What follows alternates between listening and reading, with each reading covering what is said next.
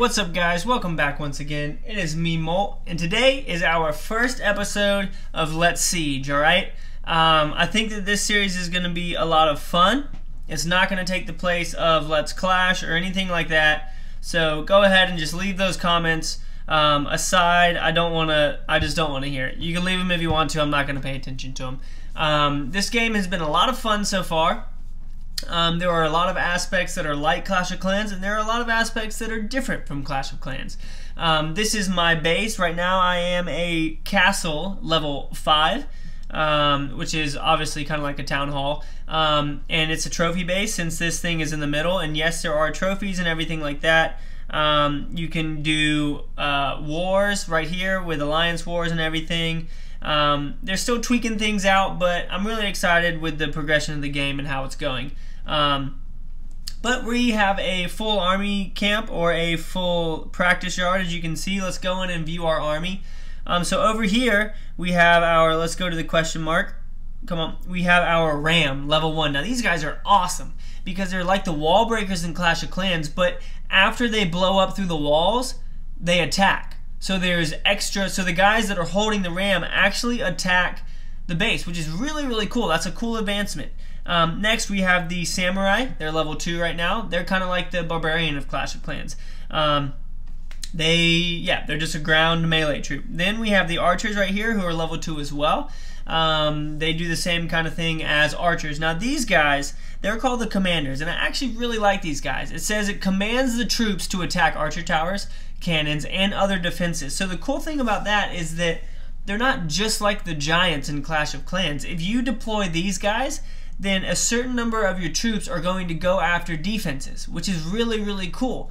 So if I put these guys down and there's a defense that's attacking, then he's going to command the Samurais to go and attack, as well as the Archers. Not all of them, just some of them. So that's a really, really cool thing about this game. There's a lot of small details like that that definitely make this different, and they really change your strategy a lot.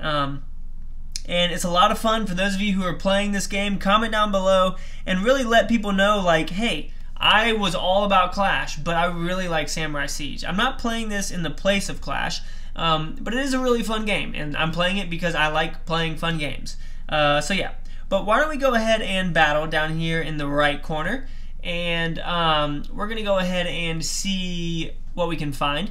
So up here at the top, we have our single player maps. Okay, we have Return Village at the top, then we have our single player maps, and then down here we can battle to go to multiplayer, which is really cool. I'm still learning how to identify the enemy base based off of things. Like, I've got no idea what level any of this stuff is. It looks kind of like mine. His archer towers look like mine. But other than that, I don't know how well to identify stuff. I do know that he has a whole lot of resources, but I also know that he has a lightning tower right here. That's this thing where my little X is. So that's a lightning tower, which I'm a little bit scared of, obviously. So we're going to go ahead and go to the next base and see if we can't find one that is worth attacking. So this one doesn't look that bad. I don't see any lightning towers, and his walls are pretty low level. I think his walls are, these walls over here are level 1, they're just bamboo, and then these walls right here are upgraded to, I believe, level 2. He has his freeze tower over here on the left. That's that little thing that's kind of moving, which is cool because that's not in Clash. I am going to attack this base.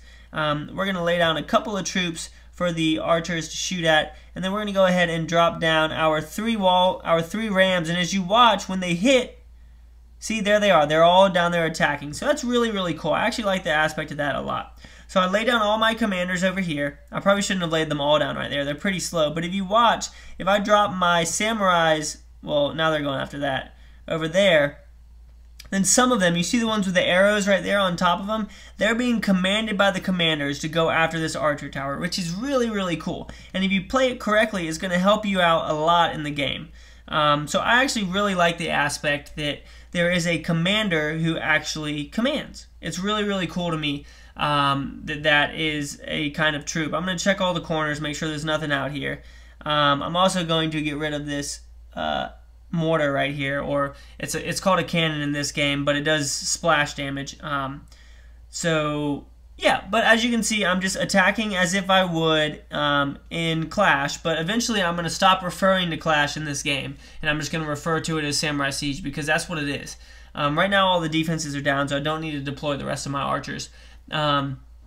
But something else is really, really cool about this game that you're going to see in just a second from once it's over with.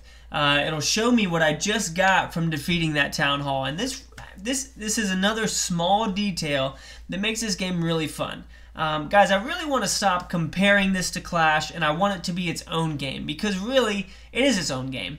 And for those of you who play it, you can say, yeah, there are similarities to Clash of Clans, but there's also its own unique stuff. And as we see right here, it's going to pop up, epic victory, 100%, so there's all my loot. We're going to continue, and then what we're going to see right here is, oh, it didn't show it to me. Sorry, but I'm going to go ahead and show you. So on the top of that town hall, there was a picture. I wish I could go back to it and show you guys. If you want to rewind, you can. Rewind. There was a picture, okay? So what we can do is we go over here into our menu and we look at our loot right here, okay? And this is really, really cool. So on the attack side of things, we found a commander's katana over here on the left. In the middle, we found a giant hammer. And what we just found on that last base was a battering ram. Once we find these other 3 things, we get bonus troops every time that we fight. And it lasts for 2 days. So it's really, really cool. On the defensive side, all that I've found is a silver mask. So I have all those, I have 5 other things to find. And then when I do that, I get a cannon of doom, which is like a mortar, so it does splash damage for 2 days. So that's really, really cool because that kind of plays into real life how into real battles how you can go and attack someone and you don't just find loot, you also find things that might help you. You might find weapons, you might find things like that. So that's another really cool aspect of this game, is the fact that you don't just get your coins and your essence, which is the same as gold and elixir. You don't just get that from attacking. So that's really cool. I've really enjoyed those kinds of things. I kind of have, let's go in here and train some troops. I always do about 6 giants. I always do about 6 commanders. Come on, go to the next one. 1, 2, 3 wall breakers, and then I like to have about 15, 20. Let's do 20. 20 of the ninjas, which are the same as goblins, so they go straight after the resources. And then we're just going to fill the rest up on that one with samurais. Actually, we're going to go get rid of some of those.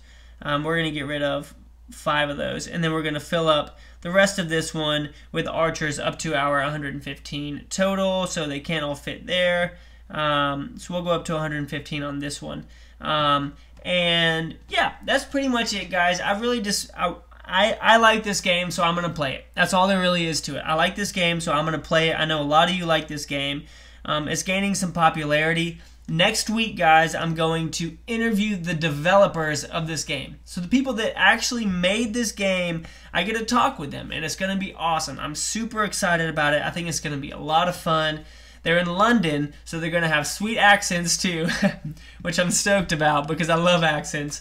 But that's pretty much it. Right now I have a lot of coins, I have a lot of elixir, and as you can see right up here, we have our carpenter. So that's the same as builders. We have 1 out of 5 are busy right now. So we already have 5 of them. I already got all those. I was gifted some gems or some diamonds by the makers of the game, which was really, really cool. And then right here we also have the blacksmith, which is the same as the what is it? Not the spell factory, the laboratory.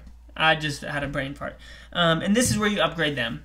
So yeah, I'm going to upgrade a, let's see what, so both of my mortars are the same level right now.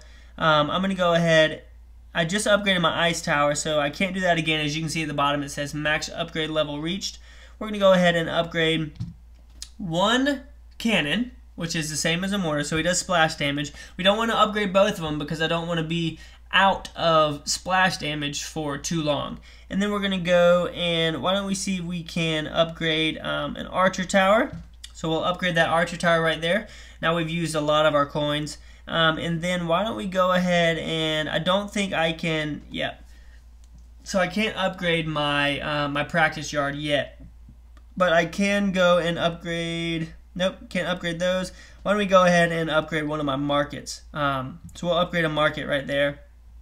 And then we'll just leave that last builder for walls whenever we get more coins. But actually we can go ahead and... Oh, this is one thing that I really like about the selection of walls in this game, is that it's different, because when you go to select more, first of all, I can upgrade all of them at once, which makes it so much easier than clicking on each individual one. It's so annoying. But as you can see, it normally doesn't select the corner blocks, but in this case it does. But if I were to go over here and select this, as you can see, it doesn't select the corner blocks, which is so great. I don't know if anybody got annoyed with that in Clash, but I did, how it would select the corner blocks and then you couldn't move them. So it doesn't select the corner blocks, which is awesome. So we're going to select more on this. We're going to go ahead and upgrade this as well. And then why don't we go ahead and just upgrade, come on. I'm just going to upgrade this corner one right here. But guys, that is pretty much it for this first episode of Let's Siege. I hope that you guys have enjoyed it. I've really liked this game. It's been awesome. I love the fact that it's Japanese or Asian style. It's really, really cool. And I also like all the differences. So guys, don't hate. Just try the game out and see if you like it yourself. If you don't be annoying. But guys, as always, thank you so much for watching. You guys rock. I really do mean that. And I hope that you enjoy this series. And I hope that you try out the game before saying that it's a copy of another game. Okay? Because it's not. There's a lot of differences. They do have similarities, but there are a lot of differences as well.